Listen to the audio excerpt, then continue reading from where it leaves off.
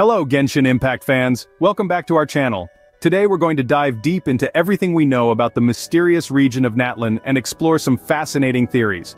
Don't forget to hit that like button, subscribe, and ring the bell for more Genshin Impact content. Let's get started. First off, Natlan is one of the 7 regions in the world of Genshin Impact.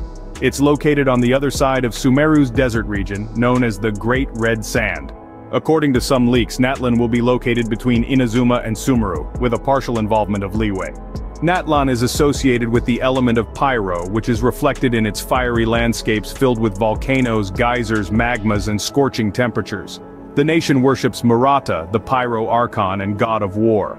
After the death of the original Pyro Archon 1,000 years ago, Murata, also known as the god of war, replaced them.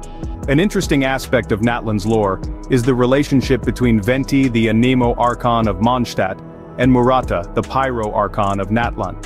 Venti and Murata were said to be familiar with each other.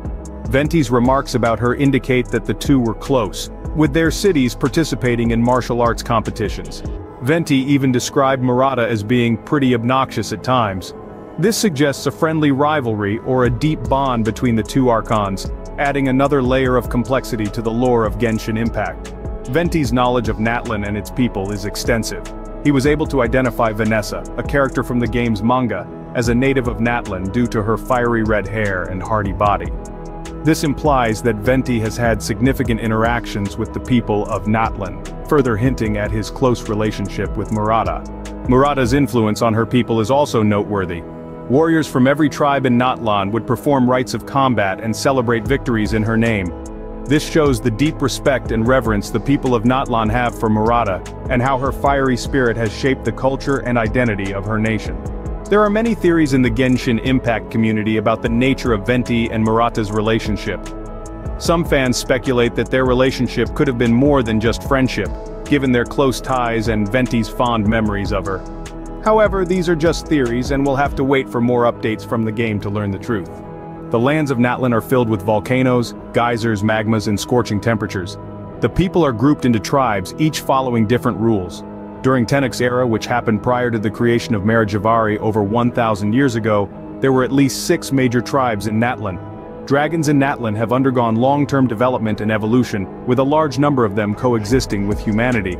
Natlan was called the Land of Dragons by Neuvillette at the end of the Pyro Archon storyline. War is a constant in Natlan that ravages the land like an undying flame. One of the Fatui Harbingers, Il Capitano, has joined the conflicts.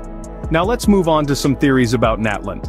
The Genshin Impact community has been buzzing with speculation about the type of characters that would grace Natlan. Many players express the need for more unique and diverse personalities amongst characters, straying away from overused and cliched character archetypes. There's a strong undercurrent of longing for more off-field Pyro characters, citing Xiangling as a favored model. One of the most intriguing aspects of Natlan is its potential characters. Iansan, a character glimpsed in the Teyvat chapter storyline preview, offers a sneak peek into the fiery temperament of the region. As a small girl with long white hair and a strong temper, Iansan is expected to bring a unique dynamic to the game's cast. Additionally, Murata, the Pyro Archon, is anticipated to play a significant role in shaping the region's narrative.